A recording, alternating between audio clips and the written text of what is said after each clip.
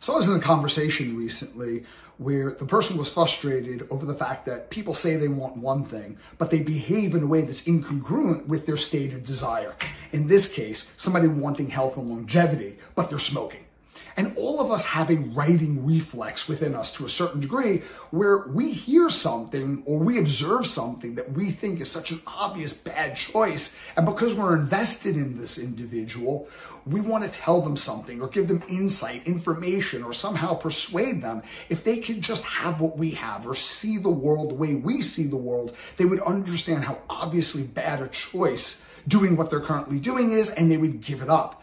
But here's one of the ironies of this perspective. Let's say we're talking to someone who wants to quit smoking.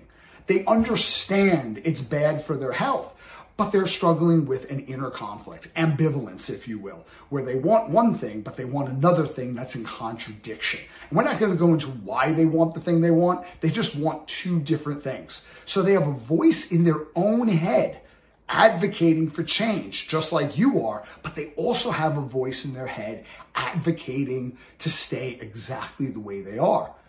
Whatever it is that you, or I for that matter, start to advocate for, the voice against that becomes louder. The more we tell them they cannot smoke or they cannot eat this, the more the voice in their head saying that they should stay the same and not make changes, the more powerful and persuasive it becomes, because reactance is somebody's response to a perception that their freedom is being taken away, their right to choose is being constrained, or they're being unfairly judged. So whatever gets insisted gets resisted. So what do you do instead? One thing is affirmation. Affirm, ask questions, take interest.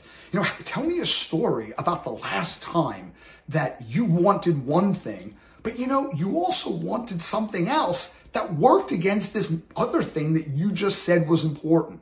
But yet, in spite of that, you were able to identify your values and you were able to employ some inner strengths to reconcile what you truly wanted and move forward and successfully attain that thing. What did you use? What was the strategies? Who were the people that were around you? And utilize an individual's own internal conversation to persuade them, because the voice in their own head that's trying to persuade them to change is most likely more powerful and effective than our voice.